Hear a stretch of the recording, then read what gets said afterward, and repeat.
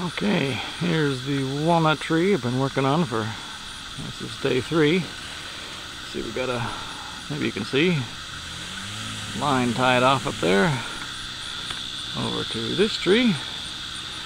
That's the direction we'll follow. Now we've got one interesting little thing here. Right between, we've got these 2 iron posts there, angle iron. That trellis there was tied onto that. So the plan is to try and get that tree to fall somewhat between those. And if not, that might be interesting. And the owner doesn't care about that, so I could follow it on there, but I don't think I want to. So I'll be doing the cutting, and my lovely assistant will be doing the videoing.